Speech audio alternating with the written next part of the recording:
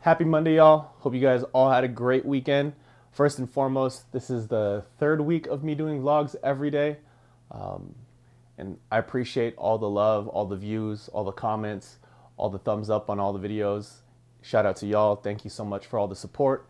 And I'm glad you guys are enjoying this content. Just wanted to do something a little bit different and give a little bit more insight than just regular tips and trips, tips and tricks. A little bit more personal style. It's Thanksgiving week here in America, so it can either go two ways, really, right? For DJs out there, either it'll be a busier week because a lot of people will be in town. They do want to party on the Wednesday before Thanksgiving and the weekend after, or it could be pretty light for some DJs out there where, a lot of people leave wherever they're staying and your gigs can be kind of light. And speaking on that, this past weekend here in Vegas was F1, giant professional pro race, professional race. I don't know how to word that, but anyways, giant international event. But for my gigs this past weekend, it was actually really light. There wasn't that many people out. I noticed it on Friday, and Saturday was a little bit better, but definitely on Friday, everywhere was just not as packed as it usually was. And I got to attribute that to the price of hotel rooms in Vegas for this past weekend, because it was F1, were astronomical. They're a lot more expensive than they usually are. And I think that led to a lot of people just skipping Vegas for this past weekend if they had, trips planned in November. And that's the one thing about this city and DJing in this city, is that it's a pretty transient city, meaning you get a lot of out-of-towners, a lot of tourists. Now, while most of my residencies, the ones in downtown, you get a good share of locals, but can't help but have a big chunk of the people that come to the clubs that I play be from out of town. And they were noticeably missing this past weekend, but still made the most of it, still did my job as well as I could. I enjoy playing those kind of nights here and there. I mean, everybody loves playing to a packed club, right? But there's a certain challenge as a DJ to play a room that's not full and a room that isn't going to get full. With Commonwealth, because I'm playing outside on the roof, I get to see the foot traffic outside, and a lot of times I could tell if the night's gonna pick up or if it's gonna kind of stay however.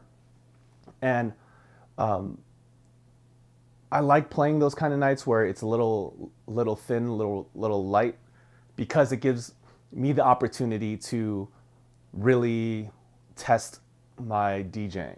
Now, what I mean by that is, just like many seasoned DJs will say, the primetime DJ set can be kind of easy, because now I'm not saying that's always the case, but a primetime DJ set, that the crowd's going to want to hear the hits of whatever genre room you're playing, so you can fill in a lot of your set time with that. Now, how you do it and how you flip it is what makes the difference between a bad, good, and a great DJ, right? It's the creativity part of it.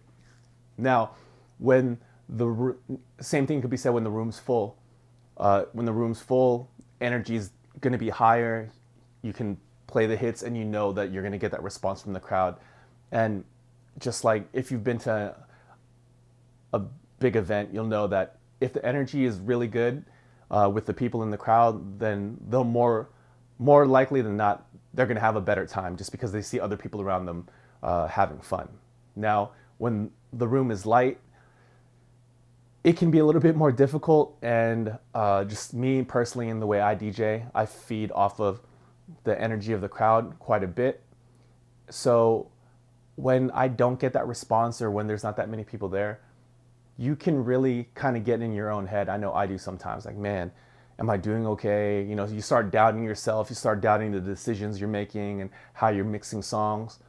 And that's probably one of the worst things you can do as a DJ, just get in your head too much and take yourself out of the space of, you know, knowing what you're doing and knowing that you're there for a reason, that you can, you know, kill the room in a good way. But now, after years of doing this, getting to play a room that's not that packed, instead of getting into my head, which I still do sometimes, I try to take it as a challenge and figure out the room, and I get to try things a little bit differently. Maybe I'll, you know, play a little bit slower, meaning like I'll let songs ride and breathe a little bit more, you know, take some chances that I normally wouldn't when it's super packed and I know how to get to, you know, max energy. Just experimenting and trying things and using the opportunity as a way to improve another part of my DJing, right? If you're getting paid to play, if you're getting paid to DJ, first and foremost, that's a blessing.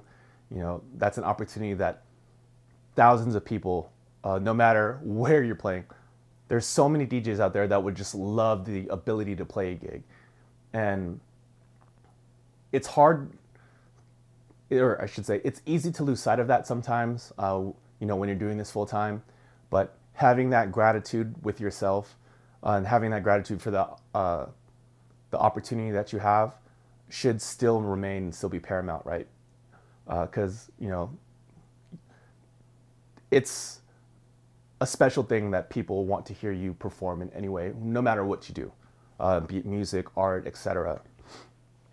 And even when, you know, the room might be a little light, might be a little bit dead, like, changing my mindset to, you know, I'm here for a reason.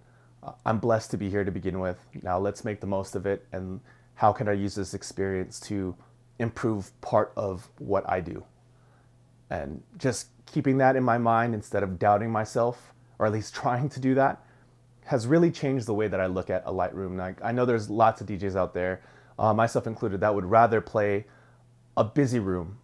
But when you don't get that chance and the room is light, you know, might be a little bit dead, just kind of keep that in mind, that it's a blessing that you're there and it's a chance to do something maybe you wouldn't normally do in your DJ sets, and use it as a way to live test different things that you'd normally do in your sets.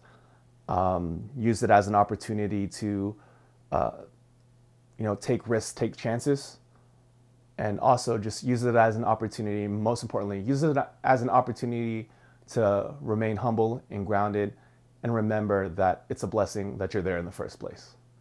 All right, y'all. Catch you tomorrow.